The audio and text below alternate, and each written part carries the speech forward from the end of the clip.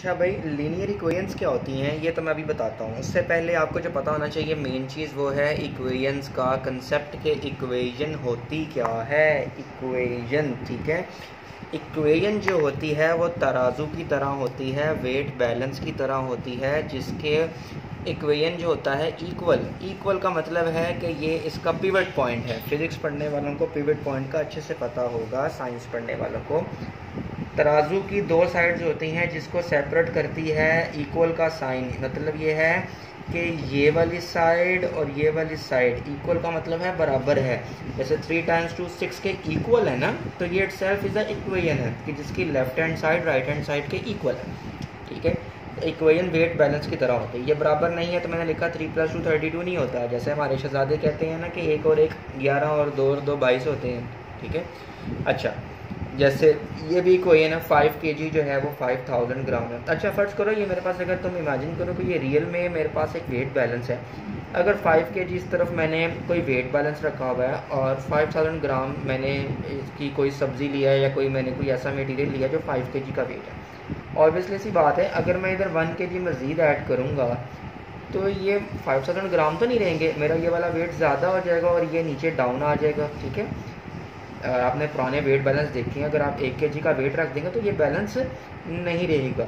हमें इधर भी बैलेंस करने के लिए मज़ीद 1 kg को ऐड करना पड़ेगा, अब जाके ये बैलेंस होंगे। 6 kg हो जाएगा ये, ठीक है, और ये मेरे पास 6000 ग्राम हो जाएगा, तो अब जाके मेरे पास ये बैलेंस होंगे, ठीक है। तो इक्वेशन को बैलेंस रखना बहुत ज़रूरी है।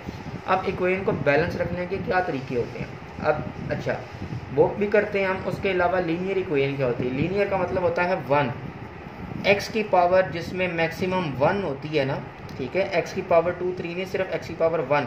अगर x के साथ कोई पावर नहीं है इसका मतलब इसके साथ पावर 1 है, तो हम वो वाली इक्वेशन को सॉल्व करेंगे जिसमें x की पावर 1 होती है, ठीक है।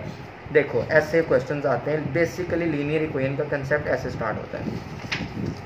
अच्छा, अब मैं आपको बताता हूँ इक्वेशन को स्टैंडर्ड तौर पे बिहाइंड द मिरर, मतलब कि बैक साइड पे क्या हो रहा होता है और हम किस तरह से इसके साथ 2 नंबरी लगाते हैं, ठीक है, या किस तरह इसके साथ हम उल्टे तरीके से इसको सॉल्व करते हैं और कंसेप्ट क्या है।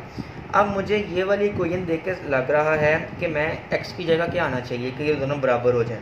ऑब्वियसली सी बात है 5, क्योंकि 4 + 5 = 9, ठीक है। अब मुझे x की वैल्यू फाइंड करने का मुझे एक मेथड बताया जाता है जो कि मैंने अप्लाई करना है, ठीक है। मैं भी 2 तरीक़ों से करूँगा क्वेश्चन, जो कि असल मैथमेटिक्स में होता है ना। सबसे पहले मैं आपको वो बताता हूँ कि हमने असल मैथमेटिक्स में इसको कैसे सॉल्व करते हैं और हमें कैसे पढ़ाया जाता है। तो असल मैथमेटिक्स में इसको ऐसे सॉल्व करते हैं कि मैं इस बैलेंस में से क्या करता हूँ, ये बैलेंस वेट बैलेंस की एक साइड है, ये सेकंड साइड है।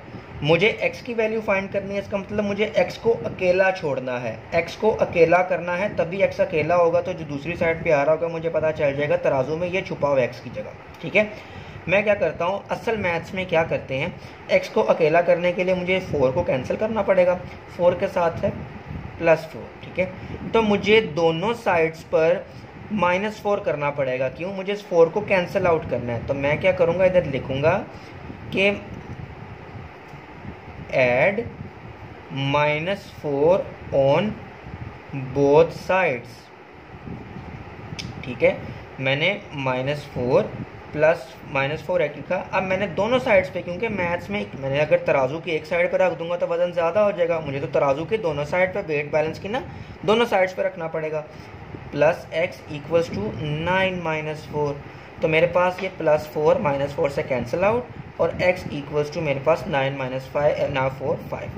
तो ये मैथ्स का स्टैंडर्ड तरीका होता है कि हमने दोनों साइड्स पर ऐड करना होता है, दोनों साइड्स पर सब्ट्रैक्ट करना होता है। लेकिन अब हमें क्या सिखाया जाता है या जिस तरीके से हम फर्दर सॉल्व करेंगे वो आसान तरीका है इसको सॉल्व करने का। जैसे 4 + x = 9 लिखा हुआ है ना। अच्छा, अगर आपके इक्वेशन के रूल्स याद रखो, ये जो मैं अब लिखने लगा हूँ, अगर इक्वेशन के एक तरफ प्लस हो रहा है तो दूसरी तरफ जाके माइनस होगा। अगर माइनस हो रहा है इक्वेशन के एक साइड पे तो दूसरी साइड पे जाके प्लस होगा। अगर मल्टीप्लाई हो रहा है तो डिवाइड होगा, डिवाइड हो रहा है तो मल्टीप्लाई होगा। ये आपको याद रखना है। प्लस हो रहा है तो माइनस करना है इक्वल्स के दूसरे साइड पे जाके, अगर एक तरफ माइनस हो रहा है तो दूसरी तरफ जाकर उसको प्लस करेंगे, मल्टीप्लाई हो रहा है तो डिवाइड करेंगे, डिवाइड तो मल्टीप्लाई, अब इसको इम्प्लीमेंट करें। अब इसी तरीके से मैं फर्दर क्वेश्चन सॉल्व करवाऊंगा, ठीक है। आपने क्या करना है, अब ये x का अकेला छोड़ना है, मेन मकसद जिसकी वैल्यू फाइंड करनी है उसको अकेला छोड़ना है, उसको अलोन, उसको तनहा करना है, उसको सैड करना है, उसको सैड करके अकेला कर देना है। कैसे, x है, अब मुझे ये 4 को करना है, 4 के साथ मेरे पास प्लस साइन है, अब ये +4 है, उधर जाके माइनस हो जाएगा, 9 -4 x = 5। ये आसान तरीका होता है, लेकिन मैथमेटिक्स की रूह से ये गलत मेथड है, लेकिन आंसर ठीक आता है तो कहते हैं कि जी सुबहान अल्लाह करते जाएं, माशाल्लाह करते जाएं, ठीक है। अब इसको कैसे सॉल्व करूँगा, इधर माइनस ये 2.7 है, ठीक है, -2.7 है, ए की वैल्यू फाइंड करनी है, मैंने ए को छोड़ना है अकेला। मैं क्या करूँगा, ये माइनस हो रहा है, उधर जाके क्या हो जाएगा प्लस, अच्छा आप a = -6.4 एज इट इज़, ये उधर जाके +2.7। अब मैं इसको फाइंड कर लूँगा ए की वैल्यू को, तो जो मेरे पास आंसर आएगा वो होगा, ठीक है। अच्छा, एक चीज़ जो आपने याद रखनी है, बच्चे क्या करते हैं, क्वेश्चन सॉल्व करने होते हैं ना, मैंने कहा होगा शुरू में इक्वल का साइन लगाओ, इक्वल का साइन अगर ए का आ गया ना, आपको इधर लगाने की ज़रूरत नहीं है शुरू में, ठीक है। ये बात आपने याद रखनी है, एक दफ़ा इक्वल का साइन सेंटर में आ गया, शुरू में लगाने की ज़रूरत नहीं है, ठीक हो गया। अब मैं आपको बताता हूँ दूसरी लीनियर इक्वेशंस को कैसे सॉल्व करते हैं। एक डिवाइड और मल्टीप्लाई वाली भी एग्जांपल देखते हैं, ठीक है। कैसे, मैं लिखता हूँ 3/4 x = -6, ठीक है। अब मैंने x को अकेला छोड़ना है, अब मैं क्या करूँगा, ये 3/4 इधर x के साथ क्या हो रहा है, मल्टीप्लाई, उधर जाके मैं क्या कर दूँगा, इसको डिवाइड कर दिया मैंने 3/4 को, ठीक है। अब -6 है, इसको मल्टीप्लाई करके मैं रेसिप्रोकल कर लूँगा, और ये 3 1 3 3 2 6, -2 को 4 से मल्टीप्लाई किया तो मेरे पास क्या आया, -2/1 × 4/1, तो मेरे पास -8/1, और x = मेरे पास क्या आ गया, -8। तो इस तरह से मेरे पास x की वैल्यू आ गई, ठीक है। और एग्जांपल्स देखते हैं, इसको लीनियर इक्वेशंस को कैसे सॉल्व करते हैं, ठीक है। अच्छा, इसकी एक और एग्जांपल मैं लेता हूँ आपके सामने, ये देखो, मैं बेसिक से मुश्किल पे आस्ता आस्ता जाता हूँ। ये देखो 1/4 y = 2, इसको कैसे सॉल्व करेंगे। ये 1/4 y के साथ अगर लिखा हुआ, मैंने आपको बताया है 2x का मतलब है कि ये 2x के साथ मल्टीप्लाई हो रहा है, तो यहाँ पे 1/4 y के साथ हो रहा है। अच्छा, अभी तो ये ज़्यादा जुड़ा हुआ है ना, मैंने y को अकेला करना है, उससे पहले जो y के साथ दूर है ना, वह y से दूर, उनको अलग करूँगा। -1/4 y, ये इधर +3 है, उधर जाके क्या हो जाएगा, -3, -1/4 y, ये मेरे पास आ जाएगा प्लस साइन इधर, तो ये मेरे पास -1 आ जाएगा, ठीक है। अब मल्टीप्लाई हो रहा है y को, मैंने उधर जाके -1, और ये डिवाइडेड बाय -1/4, वही तरीका जो हमने लास्ट किया, ठीक है। 4/-1, ठीक है, -1 माइनस से कट गया, y = 4 आता है मेरे पास, ठीक है। अच्छा, उसके अलावा ये आपको पता चल गया कि इस तरह के क्वेश्चंस मैंने सॉल्व करने हैं। अच्छा, अब और क्वेश्चंस आते हैं लाइक इस तरह से, 11/2x - 1 = 4। अब x आ गया डिनोमिनेटर में, मैं इसको कैसे सॉल्व करूँगा। आपने क्या करना है, ये देखो, ये इधर 11 के साथ इधर डिवाइड हो रहा है ना, जब इक्वेशन के उस तरफ जाएगा तो क्या हो जाएगा, मल्टीप्लाई। 11 = 4 को मैंने मल्टीप्लाई कर देता हूँ, ब्रैकेट शोज मल्टीप्लिकेशन, सो 2x - 1।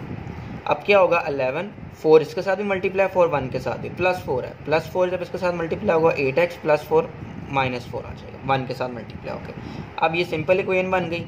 11 -4 इधर आगे क्या हो जाएगा, +4, 8x as it is, 11 + 4 15, 8x। तो अब x की वैल्यू, x 8 के साथ क्या हो रहा है, मल्टीप्लाई, ठीक है। इधर आगे क्या हो जाएगा, डिवाइड, ठीक है। अब इसको मज़ीद आप सिंप्लीफाई कर सकते हो, ठीक है। इसके अलावा आपने क्या करना है, एक और आखिरी एग्जांपल करते हैं, उसके बाद मैं आपको लीनियर इक्वेशन पार्ट 2 आपने वीडियो देखनी है, उसमें मैं और टफ वाले करूँगा, ठीक है। अच्छा, अभी के लिए मैं आपको बताता हूँ, 2 तरह के और सिंपल से क्वेश्चंस करूँगा, आपको पता लग जाएगा, ठीक है। अच्छा भाई, एक क्वेश्चन मैं लिख रहा हूँ आपके पास, 32/2x - 5 -3 = 1/4। एक मैं क्वेश्चन लिख रहा हूँ आपके पास, 2/y - 2 और 3/y - 6। इसमें तो 2 दफ़ा y आ गया, ठीक है। देखते हैं इसको कैसे सॉल्व करना है, ठीक है। अच्छा 32/2x-5 है। अच्छा मैंने x को अकेला करना है तो मैं पहले -3 को उधर ले जाता हूँ। 32 दूसरे से करते हैं। 32/2x-5 equals to 1/4 + 3। ठीक है, अब मैं इसको पहले सॉल्व कर लेता हूँ। 32/2x-5 बेसिक्स का स्ट्रॉन्ग होना बहुत ज़रूरी है। नीचे डिनोमिनेटर को सेम करना था, मैंने कर दिया। फ्रैक्शन क्या बनी 4, 1 + 12 कितना बना 3 4 12, तो 1 + 12 मेरे पास बनता है 13। 32/2x-5 equals to 13/4। अब जब आपके पास क्वेश्चन आ जाए इस तरह से, अब ये 2x-5 इधर डिवाइड हो रहा है, मैंने क्या किया उधर जाकर उसको मल्टीप्लाई कर दिया ताकि ये ऊपर की तरफ आ जाए मेरे पास, नीचे में नहीं रखना चाहता इसको। 32।